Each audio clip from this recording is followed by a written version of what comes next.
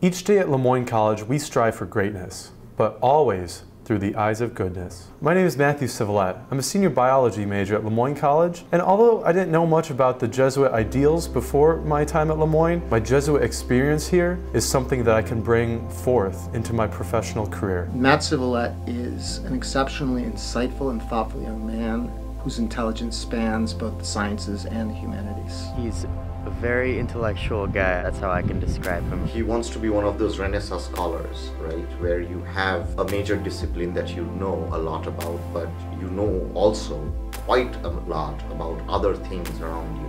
He's one of the only people in the world that I can have a really in-depth intellectual conversation with. Matthew stands for all the wonderful thing that this institution kind of brings and wants to create in a student. I think Matt does embody that Jesuit ideal of holistic learning, not just expertise knowledge, but getting a kind of big picture, including a moral and ethical view of the world, which is wonderful because he's going to be a doctor. I will be attending the Georgetown School of Medicine, and somehow I beat the odds with a 0.8% acceptance. I was absolutely delighted. I felt like a parent, you know, there's a Yiddish word to kavel, K-V-E-L-L, I was cavelling, I was like feeling pride for him.